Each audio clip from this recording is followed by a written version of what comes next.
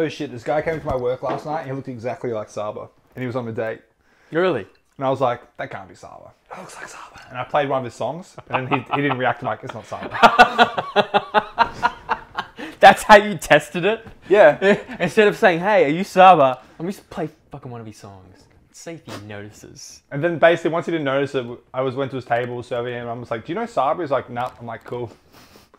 That was it? Didn't even tell him he looked like him? No, he was like, I like Kate Renata. I'm like, yeah, Kate Renata's pretty cool. And we're just talking about side chaining and stuff, which is like the way he does music. But hey, he looked very similar to Saba. And no, it's not like a race thing, like he's black, he must look like a famous black person. No, he generally looked fucking like Saba. The hair, the fucking face, the nose, everything was on point. I like how you just clarified that. Because a lot of people think, the white people just think like, oh, all these people look like, these people look like. Yeah. Nah, I ain't like that. A lot of people think that of Asian people as well. Yeah, exactly. A lot of people think that of white people. We do look very similar. Not really. No, not really. I don't see that comparison that often. Yeah, it's because we're white. Well, half white. Caramel. I'm biracial! Hi, we're Jungle Beats. I'm Alexander Schorznitsen. I'm Scuba Diving Steve.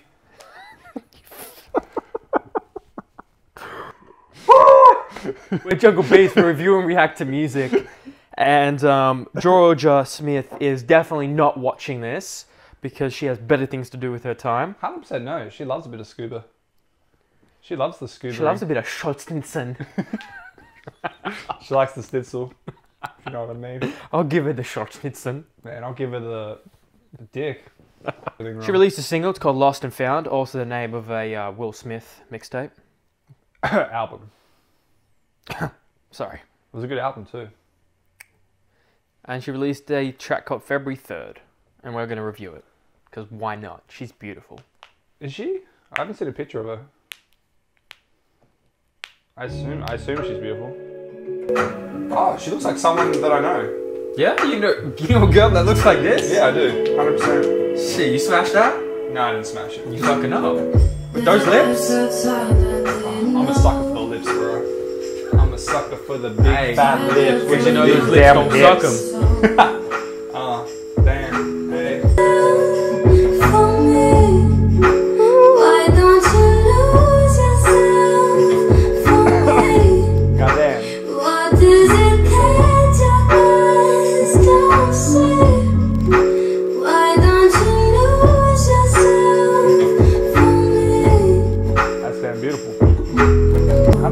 Soft keys, the tambourine. The same stains that were left from the cherry wine.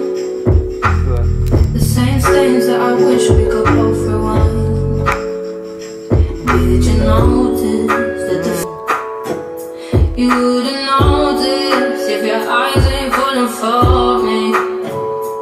Did you open up my heart just to take it from me? So why don't you lose yourself? Yes. So lose yourself and playing games. Lose yourself, it ain't the same.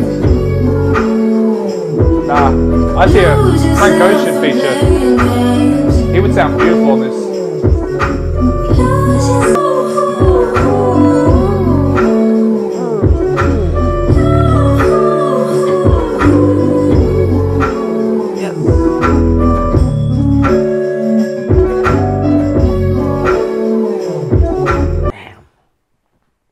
Gorgeous.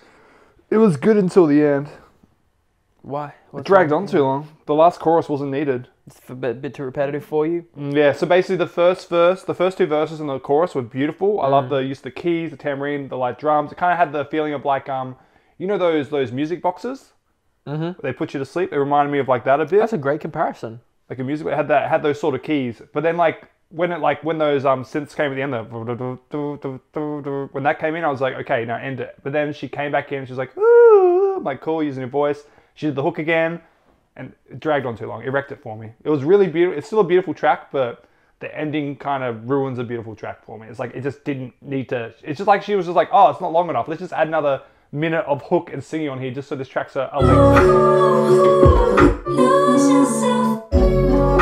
I have no problem with that. I feel like that's what sometimes these singers, songwriters do. They add really just this, they'll add one more kind of not verse. It's like it's the hook, right? No, I personally believe she was in the studio and she was just like, oh shit, I don't think this is long enough. Like, I feel like it's incomplete. But instead of really Maybe. thinking of a different and smart way to go about it, she's like, oh, how about I just sing on there and repeat the hook? That's just how I look at it. That may be true. That may be true. And if so, interesting. Yeah, moral of the story, good track. I think it's a beautiful track in the way her voice carries that track so well. And I feel like It does. I don't even mind about the ending because her voice is so powerful and angelic and just smooth and beautiful. It just carries the instrumental so beautifully. Oh, yeah. And I've heard her on other tracks, so she doesn't even use her full vocal range here. She's definitely letting it fall back a bit, at least so she can let the beat ride with her a lot. She's a bit more like, say, don't know a way to put it. She's just more smooth on beat than trying to test her vocal range as much. It's really cool. That's a beautiful track, Jorja. You're beautiful. Keep making music. I'll look forward to the next body of work you drop. Will we review it? Body. I mean, we'll see. Who knows what it'll be dropping? If everything's dropping, probably not. But if people want us to, and if we got nothing else to do, then yeah. She's not a priority to me. She hasn't wowed me yet. Well, baby, you just wowed me right there with that track. You just hit me. Seriously. It was beautiful. Thank you. You can do better. Always strive to be better. LeBron James, striving for greatness. Drink more water. Or might die. We're Jungle Beats. We are Jungle Beats. Did you know that? You see my snorkel around anywhere? Boy, you're driving me crazy. Although I say nothing can faze me. Place the spark in my life back. Now I want to show you how I thank that.